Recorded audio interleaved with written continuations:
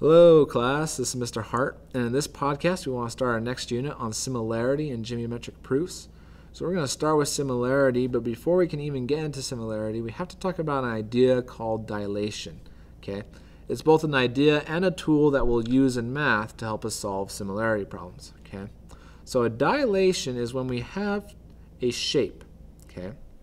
For example, this triangle ABC right here. Okay? And we want to make it either bigger or smaller, okay, but we want to keep the same properties of the shape, meaning it has the same angles, the side lengths have the same ratios to each other. Okay, it's basically just the same shape, but it's either bigger or smaller. So if we take this triangle ABC and we make this new triangle, which we call A prime, B prime, C prime, that little apostrophe right there just means new, right? Prime means new. But anyways, the point is, this triangle right here could be dilated to this triangle right here, basically made bigger or smaller, right, to make a new triangle. Okay, so a dilation is when we take one shape and we make it bigger or smaller and make it a new shape, but it still has those same properties. Okay, and we can tell that these triangles are a dilation of each other by figuring out how long each side length is. Okay. So for example, we look at this triangle right here. A to B is a side length of 4. And this side length right here goes from 1 to 4, and that's a side length of 3. Okay. Compare it to this triangle right here. A prime to B prime. That goes from 4 to 12, so that's a side length of 8. And A prime to C prime goes from 2 to 8, so that's a length of 6. So notice, this side grew by twice as much, and this side grew by twice as much. Okay, so when all the sides are growing by the same amount, that's a dilation, and the amount that they're growing by is what we call the scale factor.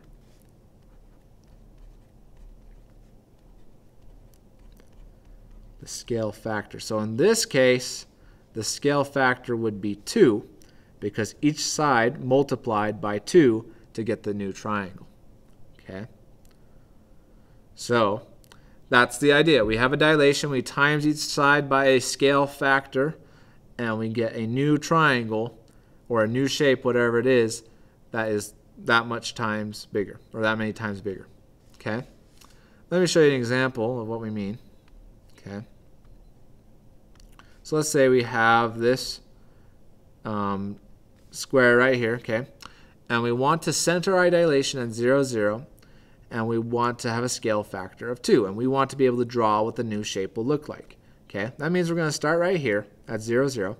And we're going to look at how far away everything is from 0, 0.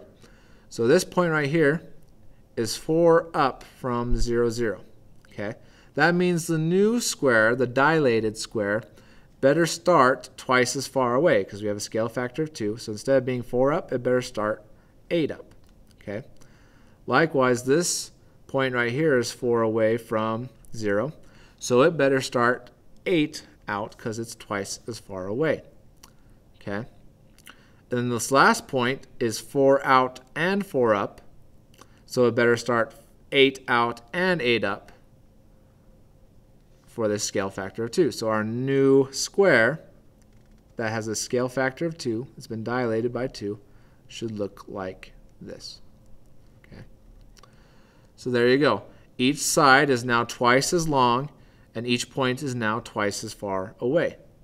Okay, so that's our scale factor of 2. So you analyze each point, take it twice as far away from wherever the center is, and that's your dilation.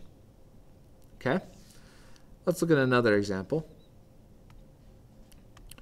So now we have center at 0, 0, but now our scale factor is 1/2. Okay? So now we're going to be actually getting smaller because we're taking each side and dividing it by 2. We're going in half. And this has a special word. Okay, we call this a reduction. Okay, any dilation that makes something smaller is a reduction, or basically if the scale factor is less than 1, then it's a reduction. Okay, in this case it's less than 1, it's a half, so this thing is getting smaller, so it's a reduction. Okay, now let's actually draw what this is going to look like. Okay, so we start at 0, 0. That's our center of our dilation. So we look at each point, and we want to be half as far away from 0, 0 when we do the dilation. Okay, so this point right here, it's -2 out. Okay, so went -2 out, and it's 2 up. Okay, so -2 out, 2 up. Okay, so that means the new point in the dilation is going to be half as far away. So it should be -1 out and 1 up. So -1 out and 1 up. Okay. This point right here is 1 out and 1 up. Okay. And so when we do the dilation, it should be a half out and a half up.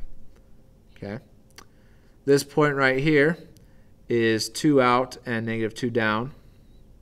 Okay.